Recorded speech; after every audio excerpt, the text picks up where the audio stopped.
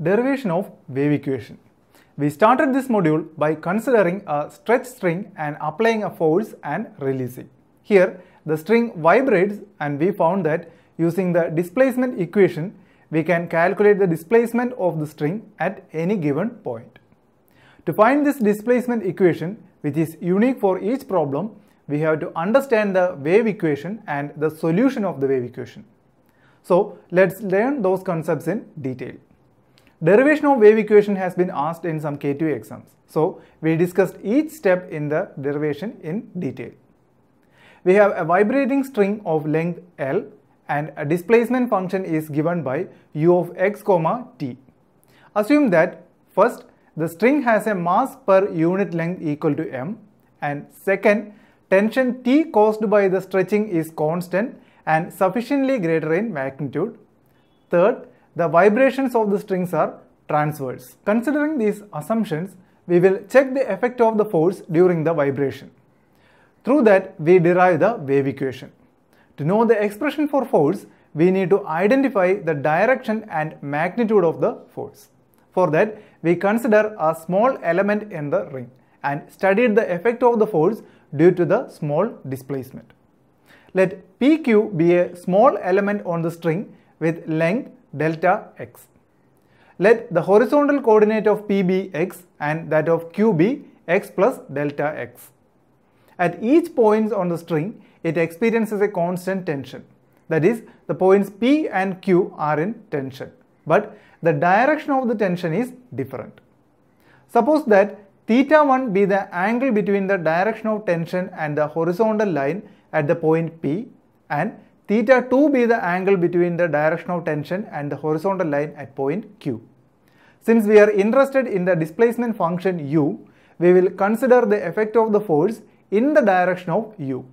That means we are going to see the effect force on the vertical direction.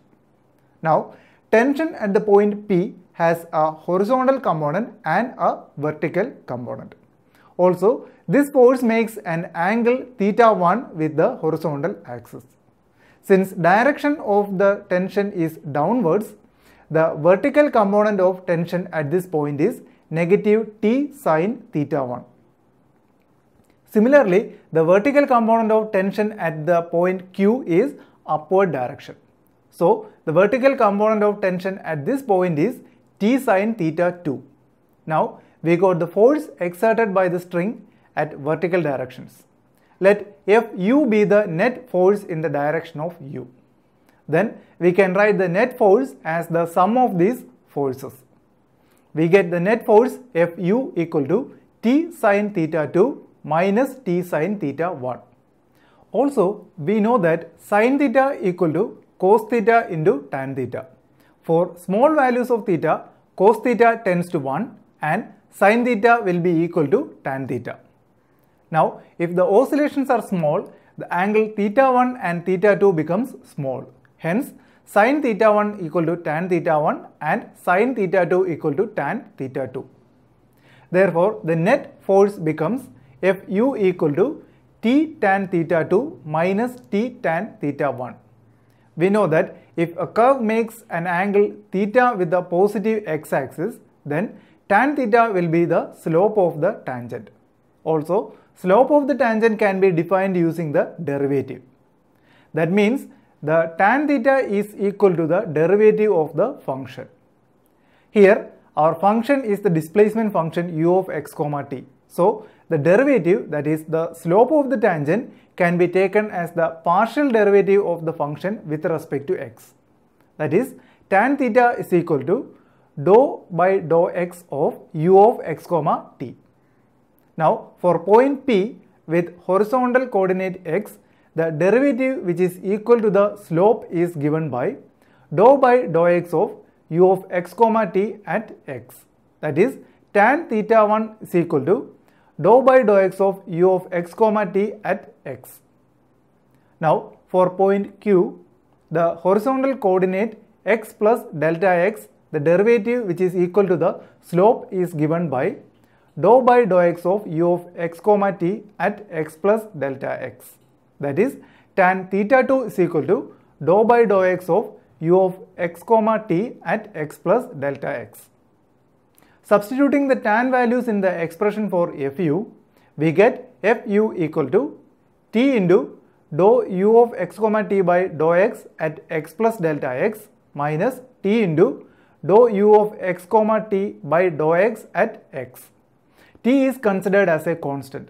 So we can take t outside and we get fu equal to t into dou u of x comma t by dou x at x plus delta x minus dou u of x comma t by dou x at x, which implies fu by t is equal to dou u of x comma t by dou x at x plus delta x minus dou u of x comma t by dou x at x.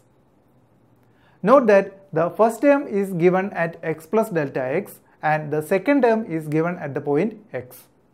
In the figure, we considered 2 points x and x plus delta x. Actually, delta x is a very small number. So, x plus delta x approaches to x as delta x approaches 0. As x plus delta x tends to x, to find dou u of x comma t by dou x at x plus delta x, we express it as a series expansion. For that, we use the Taylor series. We know from calculus module 1 that Taylor series expansion of a function f of x at a point a as f of x equal to f of a plus f dash of a by 1 factorial into x minus a plus f double dash of a by 2 factorial into x minus a the whole square plus etc. Now we are going to express the function dou u of x comma t by dou x at x plus delta x as a Taylor series expansion. Here, dou u of x comma t by dou x at x plus delta x is a function of x plus delta x and t. So we can write capital F of x plus delta x comma t is equal to dou u of x comma t by dou x at x plus delta x. Now we expand capital F of x plus delta x comma t using Taylor series. Since we want to know the value of the partial derivative when x plus delta x tends to x, we replace a in the general expression of Taylor series by x and x in the Taylor series is replaced by x plus delta x. And f of x in the Taylor series is replaced by capital F of x plus delta x comma t. Also, f of a is replaced by capital F of x plus delta x comma t at x. F dash of a is replaced by dou by dou x of capital F of x plus delta x comma t at x and so on. Hence, the Taylor series expansion of capital X of x plus delta x comma t is equal to capital F of x plus delta x comma t equal to capital F of x plus delta x comma t at x plus 1 by 1 factorial into dou by dou x of capital F of x plus delta x comma t at x into x plus delta x minus x plus 1 by 2 factorial into dou square by dou x square of f of x plus delta x comma t at x into x plus delta x minus x the whole square plus etc. Here, capital F of x plus delta x comma t at x denote the value of capital F at x. That is, and dou by dou x of capital F of x plus delta x comma t at x denote the value of the partial derivative of capital X at x and so on. Substituting capital F of x plus delta x comma t equal to dou u of x comma t by dou x of x plus delta x, then dou u of x comma t by dou x at x plus delta x equal to dou by dou x of u of x comma t at x plus 1 by 1 factorial into dou by dou x of dou u x of t by dou x at x into x plus delta x minus x plus 1 by 2 factorial into dou square by dou x square into dou u of x comma t by dou x at x into x plus delta x minus x the whole square plus etc. Which is equal to dou u of x comma t by dou x at x plus dou by dou x of dou u of x comma t by dou x at x into delta x plus 1 by 2 factorial into dou square by dou x square into dou u of x comma t by dou x at x into delta x the whole square plus etc. As delta x tends to 0, its higher powers tends to 0. So we can neglect all the terms containing the higher powers of delta x. So we get dou u of x comma t by dou x at x plus delta x equal to dou u of x comma t by dou x at x plus dou by dou x of dou u of x comma t by dou x at x into delta x. Now we substitute the new result in the expression for net force. We get Fu by t equal to dou u of x comma t by dou x at x plus dou by dou x of dou u of x comma t by dou x at x into delta x minus dou u of x comma t by dou x at x. First and third term gets cancelled. So we get Fu by t is equal to dou by dou x of dou u of x comma t by dou x at x into delta x, or 1 by t into Fu equal to dou square u of x comma t by dou x square into delta x.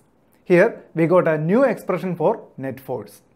To proceed further, we use the Newton's law of motion. By Newton's law, force equal to mass into acceleration. Now again consider the section PQ. Recall that the length of the section PQ is taken as delta x. Also, we have taken the mass per unit length, that is the density, as m. So mass of the element PQ is capital M equal to m into delta s.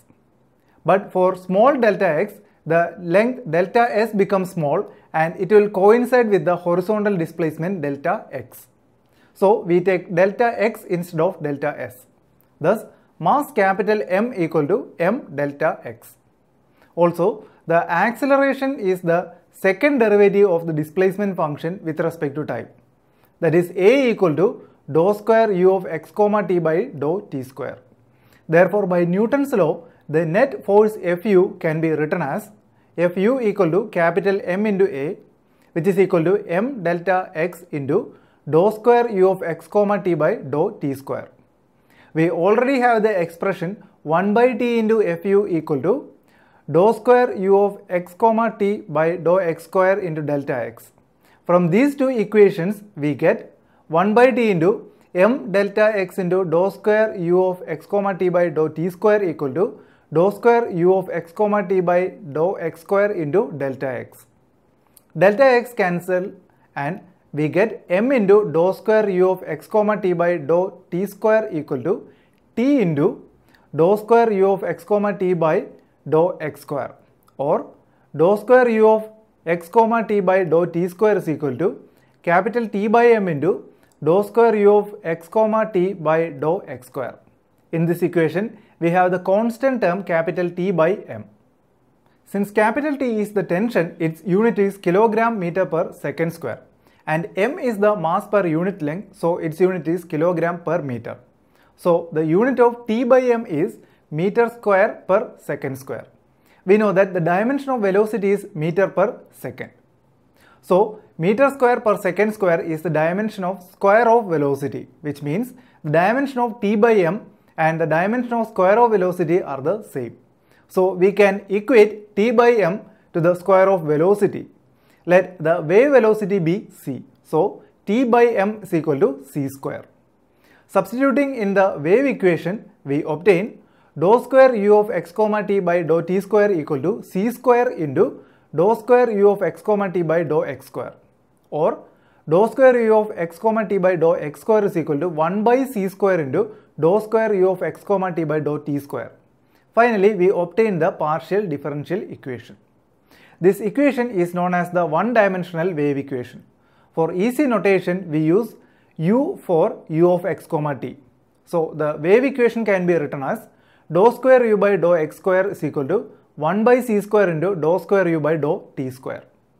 In some problems, the displacement function may be given as y of x comma t instead of u of x comma t. In such cases, we just replace u with y in the wave equation.